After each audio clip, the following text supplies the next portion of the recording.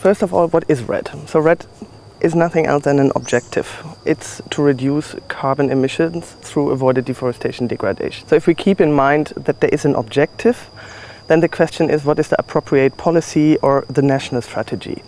And that would require that countries go back and look at their national circumstances. So what are the main drivers of deforestation, and what then has to be responded to with an adequate policy or measure?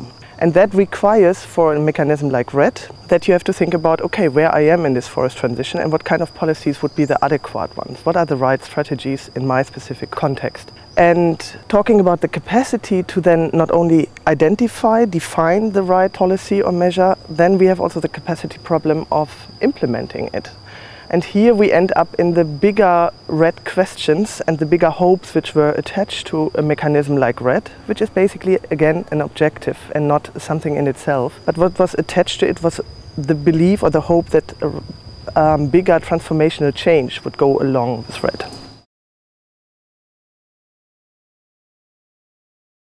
Beside the fact that we have to identify and design the right policies and strategies, for the implementation, then you have to identify where REDD shall take place. What are the eligible forests and forest types I want to incorporate in my REDD scheme? I need to know also who would then eligible for the benefits of such a mechanism. Nowhere in this world we have this kind of detailed regulatory framework. So how can we solve the problem of identification of the rights holder?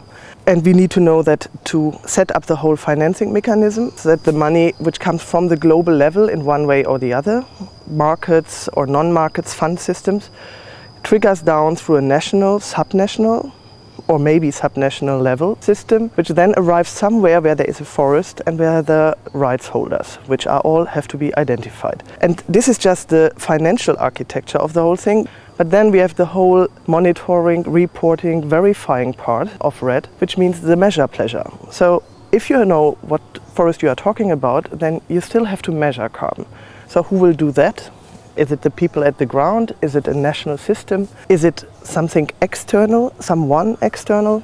Often, in most country cases, we are analyzing in our global comparative study, the capacity already at the national level is very low. So you have the problem of measuring the de facto carbon emissions coming out of your identified forest or forested area or peatland. And then, again, this information needs to be reported into something that has a financial executive arm, but has to understand. So it needs a technical ear, basically. And here in this system, again, you need the capacity to translate very technical information into a financial transaction or action. And there is the next big capacity challenge. If you imagine this whole thing like a clockwork which should tick, if there is one little thing which will not work, then the whole system will break down.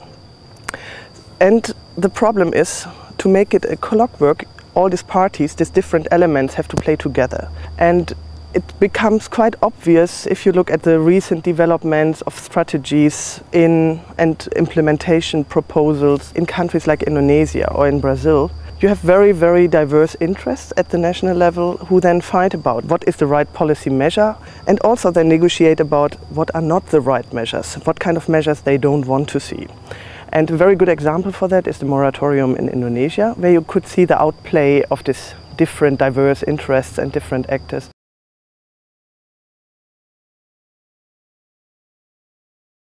What you see, and that is quite amazing, is a lot of progress in terms of those negotiations I just described, with this multitude of actors, also at different levels. For example, in a country like Vietnam, that has introduced a PES regulation, a regulatory frame for payments for environmental services some years ago. This is now the way the Vietnamese government wants to go also and move ahead with a REDD mechanism. And the government is very central, and because the state has the capacity to enforce, they might be able to move ahead with their idea and concept and strategy of a reducing emissions through avoided deforestation degradation mechanism. Other countries like Brazil have faced this kind of political economy challenge. So you have huge interests of business actors, the ranching community. In another country it might be the soybean producers. So you have to imagine there are claims on land. You have to find in this whole landscape a REDD space, a space for this REDD idea.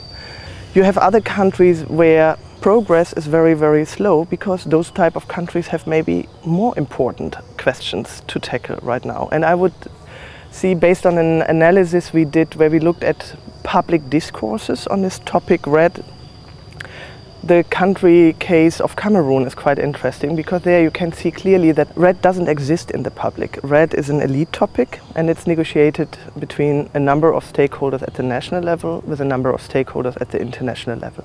However, there might be other problems much higher on the priority list in policies with the idea of solving problems.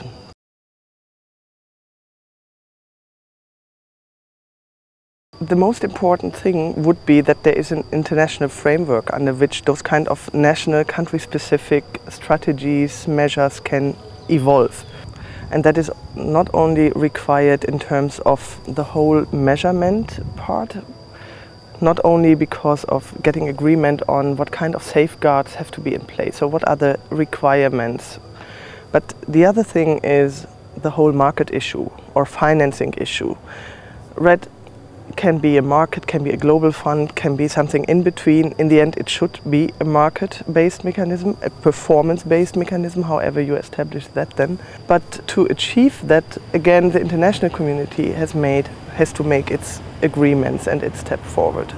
And then beside that, maybe the most important thing is that the international community also has to give space for national sovereignty and ownership over the entire process, because this is something our findings from our study are showing clearly, that progress is slowest where there is limited national ownership.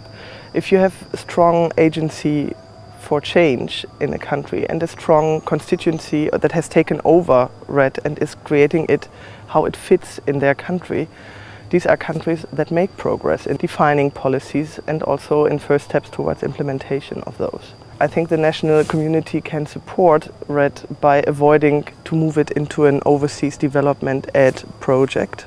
As my colleagues in Cameroon recently explained to me, for them REDD could be one of these moments where you turn around very established relationships, and it is Cameroon that is helping the developed world to solve their self-homemade created problems.